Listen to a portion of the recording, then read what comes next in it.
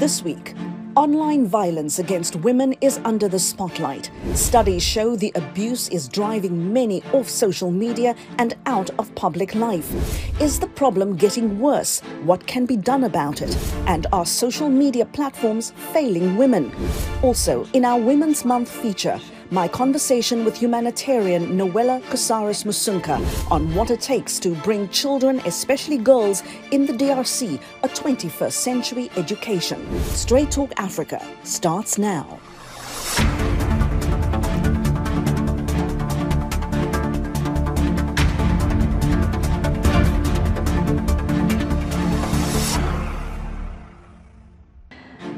Hello and welcome. I'm Haydé Adams, coming to you from VOA's headquarters in Washington. It's Women's History Month, and Wednesday, March 8th is International Women's Day. It's a time to celebrate women's accomplishments and contributions to history and society. But this week, we want to turn our focus to the way women are treated online. Now, social media is a powerful tool for women to run their businesses, run for office, protest against injustice, report the news, or simply express themselves. But it's also become fertile ground for online violence against women. Now, any social media user will tell you cyberbullies can target anyone, anywhere, at any time, often with little to no accountability. But according to Amnesty International, online abuse experienced by women can be particularly sexist and misogynistic. They face threats of physical violence, rape, even death. And studies show it is driving many off social media and out of public life. My guests today are Tina Power. She's an attorney and an analyst at the research firm Alt Advisory. She joins us from Johannesburg, South Africa. And also with me here in studio is Salem Solomon. She is a senior news editor in VOA's Africa News Division. Ladies, a warm welcome to you. Thank you so much for joining me. And Tina, I'm going to start out with you. Please tell us, what does online violence against women actually look like? Thank you, Haydé, and thank you for having us on the show today. This is an incredibly important topic that is something we care greatly about. Online violence and the use of technology to commit online violence takes place in various forms. It could range from harassing a person online, sending sexually explicit images, or making unwanted sexual advances. But we are seeing more and more that technology is assisting malicious and harmful actors in causing harm. We are seeing the rise of manipulated images, or the development of deep fakes, where audio, videos, or images are changed or altered. And these are placed, generally women, in very sexually compromised positions, which is awful. We are also seeing the rise of doxing, where the personal information of women, of journalists, of activists, of politicians are shared online, their cell phone addresses, their emails, their personal addresses, and their physical addresses. And this is prompting a lot of threats of violence, threats of rape, using different online social media platforms. Another concerning trend that we are seeing, which you touched on earlier about women leaving social media spaces, is the silencing of victims and survivors, where victims and survivors use online spaces to share their experiences of gender-based violence or of assault or of harm. They are now being met with sort of gag orders and responses from the perpetrators to try silence them from using these spaces to speak out. So on the one hand, technology is being used to facilitate the harm, and on the other hand, online spaces are being used to push women out or to silence them for speaking about their experiences and what they are going through. Salem, as Tina referenced there, this is a dangerous phenomenon for women journalists in particular. Can you give us some more insight into how it impacts them and how it impacts their work? Right. The real life impacts for journalists is that silencing, as she pointed out very clearly, silencing journalists who are providing public service, who are holding the powerful to account. That is important. But the real life implications sometimes is that women journalists are harassed, stalked, followed, and so it has real life ramifications. But especially in parts of the world where women are starting and beginning to claw their way up in public spaces, in office and public offices, it seems that the backlash tends to be more venomous, more violent in these spaces. But I'd like to also point out, especially in our line of work, in newsrooms you have to have thick skin in these spaces. We get that because of the way we write or the way we speak or the nature of our work. We get feedback, but I don't think the same responses are given to our male counterparts are experiencing similar backlash. Most of these online harassments, it's not mostly about what comes out of our mouth or what we write or what we think. Mostly misogynistic attacks on journalists is meant to devalue their contribution, their career, their breadth of knowledge on subjects. It's mostly about how they look, how their body parts, and so it's very concerning when you think about online harassment being disproportionate when it comes to our male counterparts. Yeah, it's the violence that we see against women perpetrated in society that spills over online. Tina, South Africa, of course, has legislation designed to protect women against online violence. How was the country able to do this, and is this law being enforced effectively? Thank you. South Africa's law reform process has been quite an interesting one, and I think it stems from a variety of factors. During sort of 2017, 2018, we were seeing some really powerful pronouncements coming from the United Nations Special Rapporteur on Women on the rising concerns around online gender-based violence, and this planted the seed in many ways in South Africa for us to start thinking about these issues from a legislative perspective. Then as the world continued to move more online, there was a general need for us to have more broad sort of cybercrimes protection.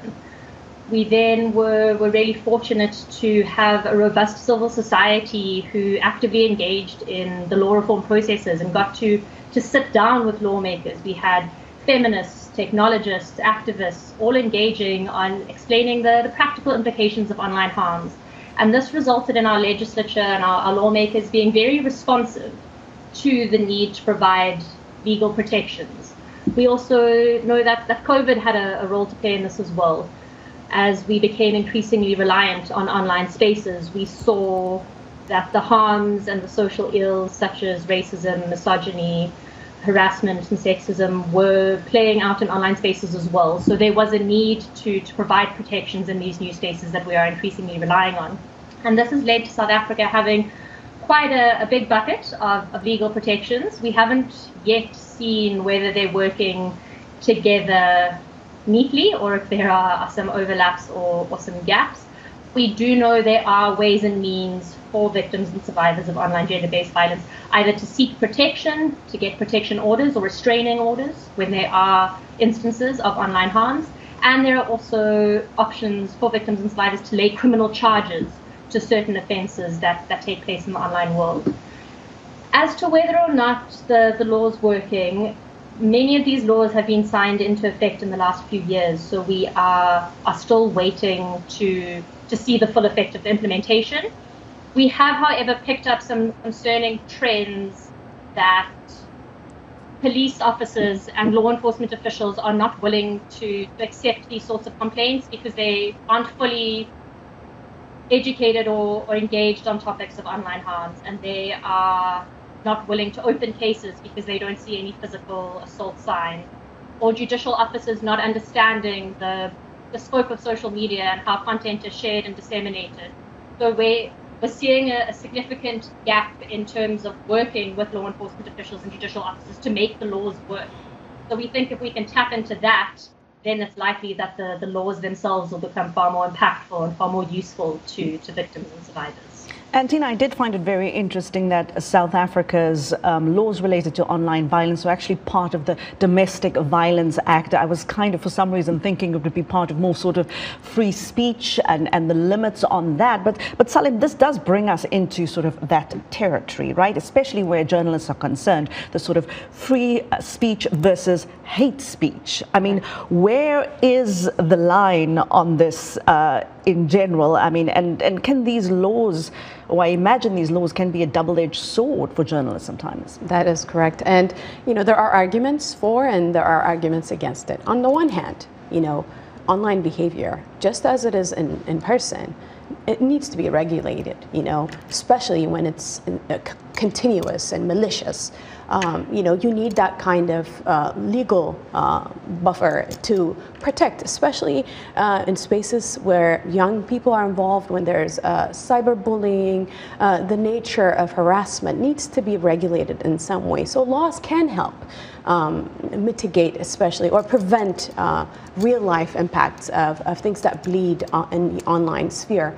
But the opposite argument is that laws could also be used, especially in parts of the world that we cover. Authoritarian governments use it for different purposes, and because, you know, language could be bended, you know, in some, it could be used to stifle dissent, you know, silence journalists, civil society, and there are examples of that, because most of these laws, as earlier mentioned, are nascent and they're very new, and so we have to be, I would say, very careful when we're pushing for stricter laws that might eventually end up stifling the flow of information or the nature in which conversation is free flowing online.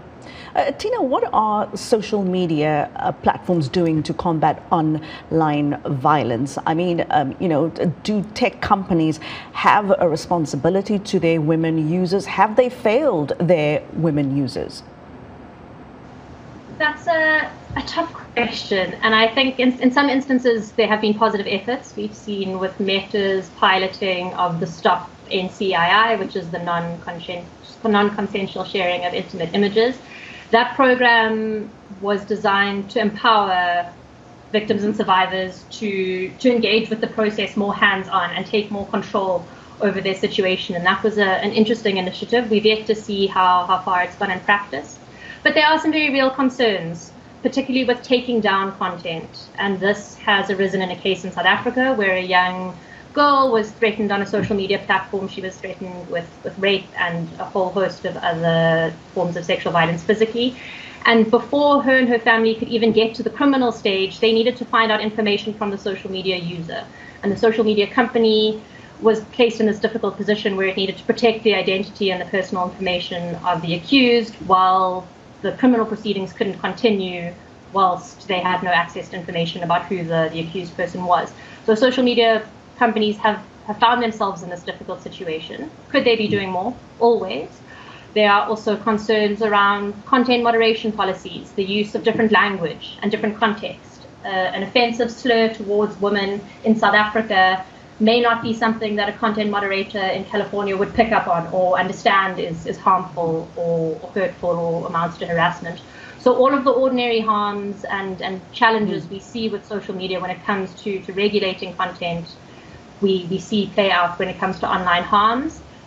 But yes, there are some interesting initiatives, and we hope that they will be useful. But we've seen in our sort of personal work and some of the litigation that we've been exposed to that it's very difficult, particularly for our law enforcement officials, to work with social media companies. So if we can figure out how to bridge that gap, to have law enforcement working effectively with the platforms, it's likely that we will see a lot more support for victims and survivors of this sort of violence. Salim, a report out last year by UNESCO called The Chilling looks at online violence against women journalists, but it shows it often goes hand in hand with disinformation campaigns, with discrimination, and often populist politics. And this kind of abuse can be monetized. Tell us briefly, how does that happen? Right. That specific report that surveyed over 900 women in 125 countries, 9% of those that were surveyed in that report said that, you know, malicious information, personal information, basically blackmailing reporters either to suppress what they're reporting about or getting access to their banking account, home addresses, and so they can, bad actors can monetize that using information like that, which is very troubling when you think about the broader implication of how personal information could be used to make money off of innocent victims. And so it's very troubling to see this happening, but as you were saying earlier, social media platforms cannot be the silver bullet for these problems. Yes, they might, when something is flagged, they should have a robust response systems when something is flagged, when something is problematic. But the nature in which these platforms are, it's a communication platform. People will say whatever they want, will post whatever they want. So you can't control every single thing. And so better systems in newsrooms that use these platforms and broader impacts of responding to these harassment attacks might be the larger solution. Well, this is certainly an interesting conversation, ongoing, chilling in the least. Tina Power, Salim Solomon, thank you to both of you. I know, Tina, that Women's Day is in August in South Africa, but I will still say a happy Women's Day to the two of you. Thank you so much for your time. I really do appreciate it. Coming up here on Straight Talk Africa after the break, in our International Women's Day feature, my conversation with renowned model and philanthropist Noella Coursaris-Musunka about returning to the country of her birth to bring girls in the Democratic Republic of Congo a world-class education. Stay with us. We'll be right back. In times of change, when the world seems uncertain, and what we hear doesn't reflect what we see, we seek the truth. When we are told only part of the story, we lose trust. In moments of crisis, our dreams, hopes, and wishes for a better tomorrow depend on a free press. At Voice of America, we bring you the stories that people take risks to see. We connect the world and unite it with truth. At Voice of America, we show you the whole picture.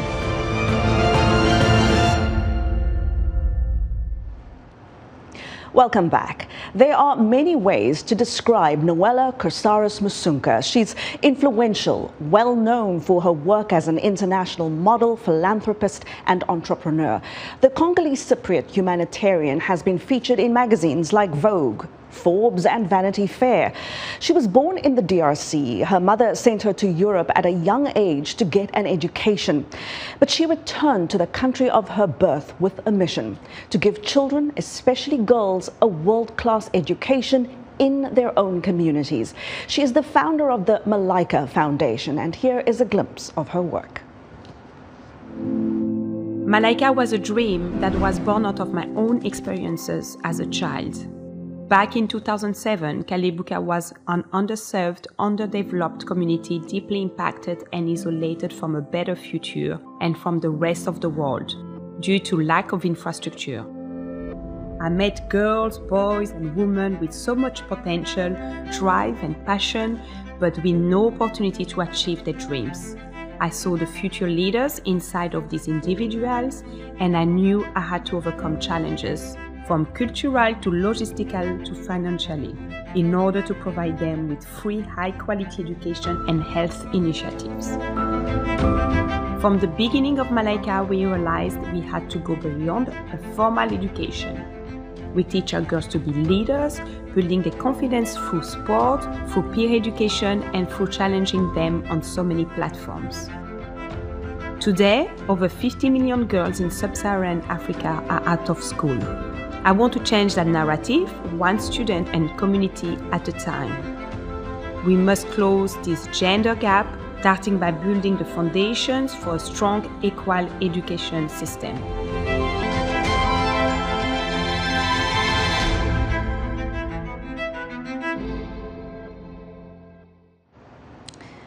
Now, a big part of Malaika's work is to prepare students for Africa's digital transformation.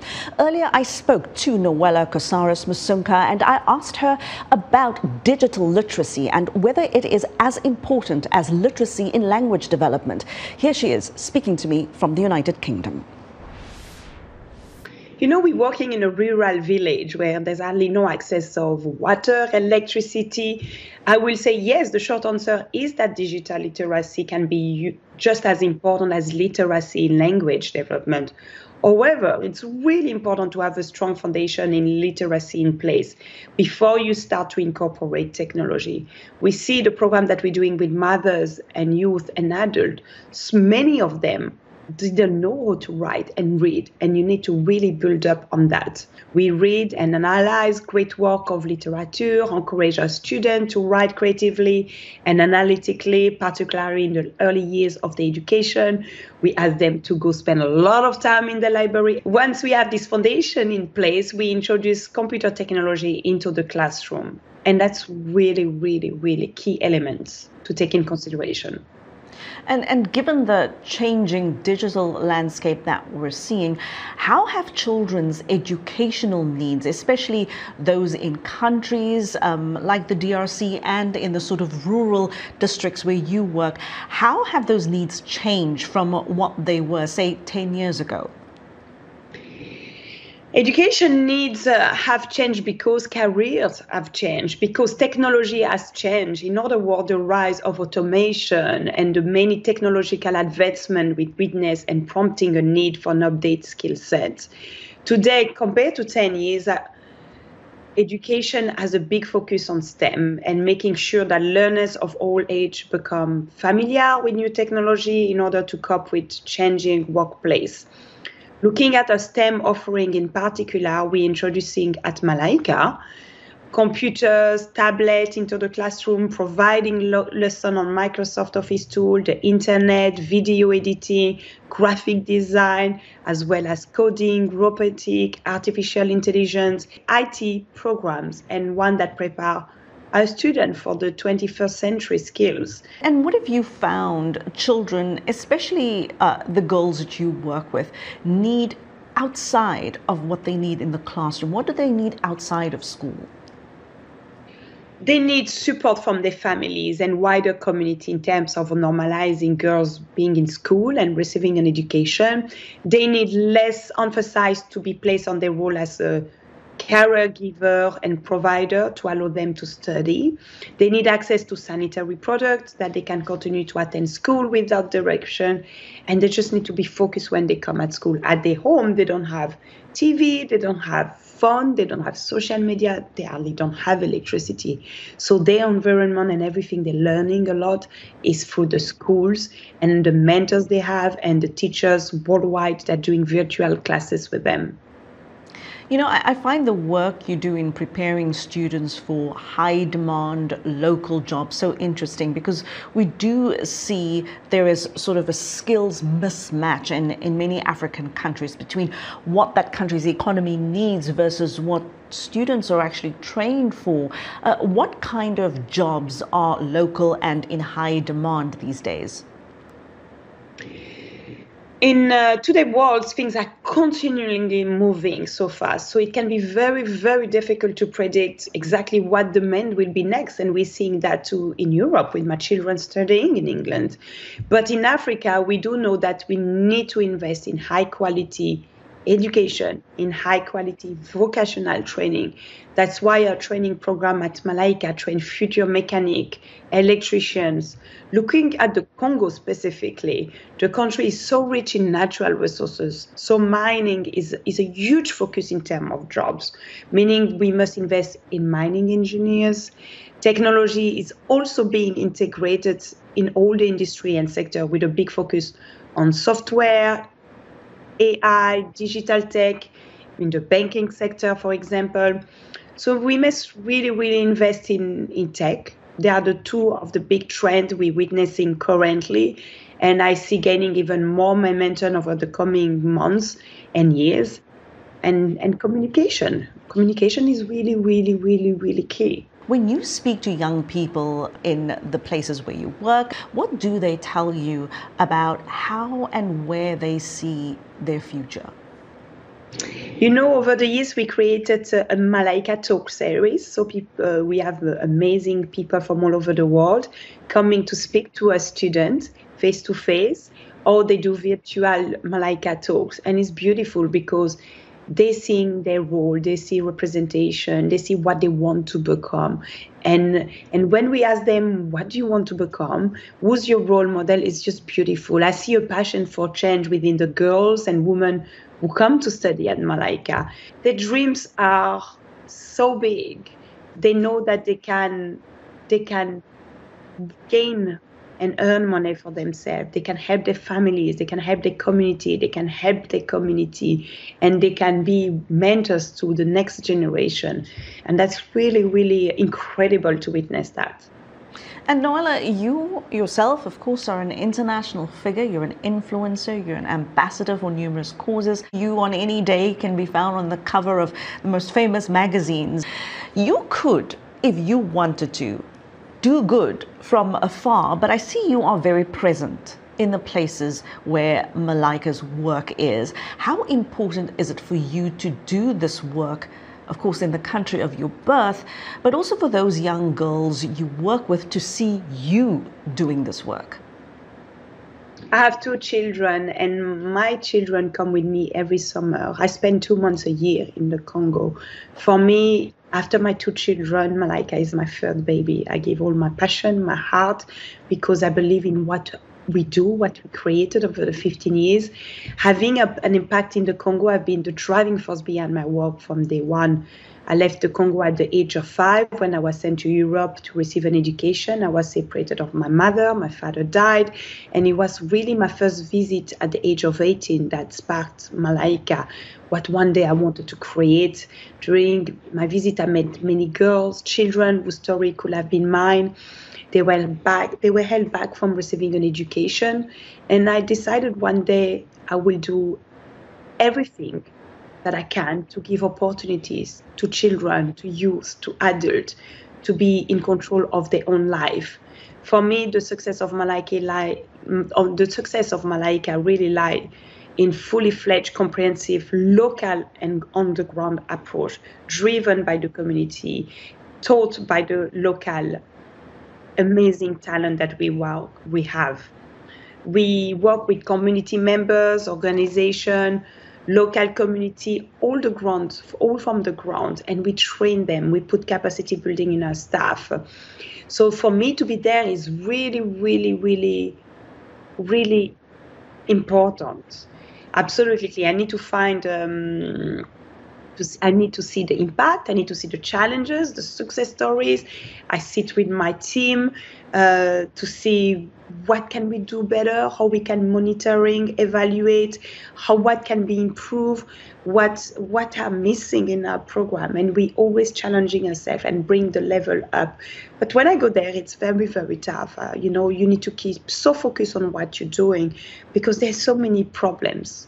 I work every day in the villages and different villages, and so many challenges, issues, problems, but you cannot solve everything. So you need to stick to your mission. You need to be very focused to your vision. You need to be working closely with your team, and you need to be a leader with a lot of intelligence, emotional intelligence, with a lot of passion, compassion. And for me, I don't take any salary of Malaika. I'll give my skills, my time, my passion, and I cannot wait to see the next generation that will take over and that will become ambassadors of Malaika, and it will be a ripple effect, a domino effect, and I will be very, very, very, very proud of this moment. And that was Noella Coursaris-Musunka, founder of the Malaika Foundation, speaking to me from the United Kingdom. And that is our show this week. Thank you so much to my guests and to you for joining us on television, radio and online. Do enjoy the rest of this International Women's History Month. And in case you're wondering, International Men's Day is on November 19th. Thank you for always watching and always listening. I'll see you next time. Goodbye.